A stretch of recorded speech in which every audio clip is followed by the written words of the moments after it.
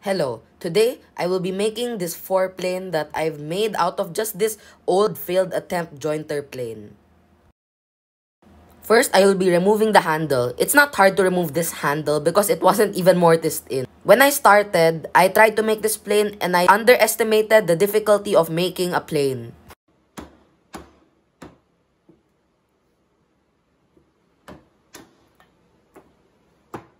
Next, with my foreplane, I rough out the plane again. Next, I smoothen it with a finer plane. Also, I'm not just doing this to the top, I'm doing this to all sides of the plane. Next, I'm going to use a chisel and re-square the bed and the chip escapement.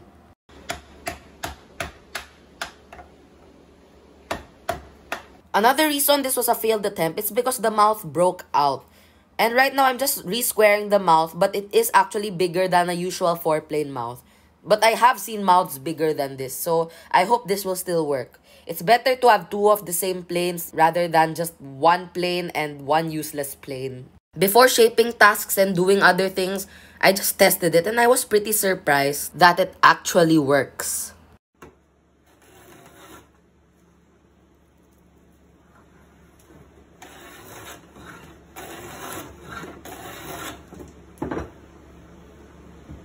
Instead of just drawing the handle out, I just got the handle of my Lotus number 4 plane because it's already comfy and I'm just basing it on that.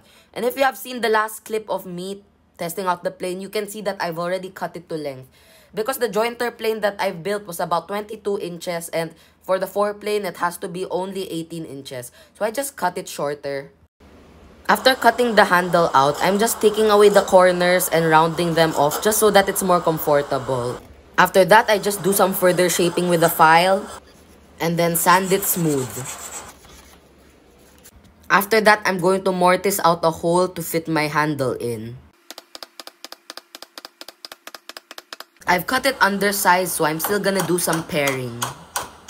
Next, I'm just gonna glue my handle into the mortise.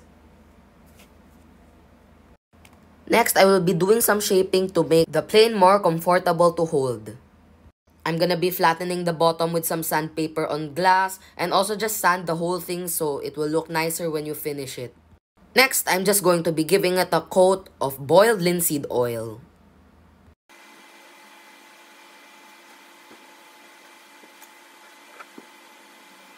To assemble it, I just plop the blade in there and then hammer in a wedge.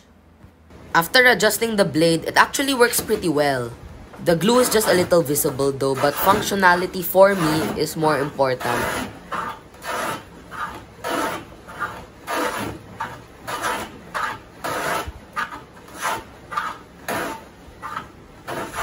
Here's me just face planing a 2x4.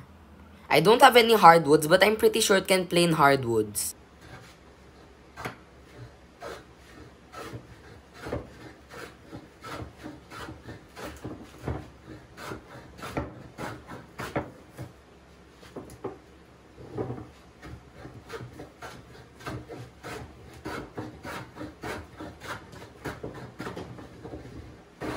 As you can see, it sometimes gets stuck in the end.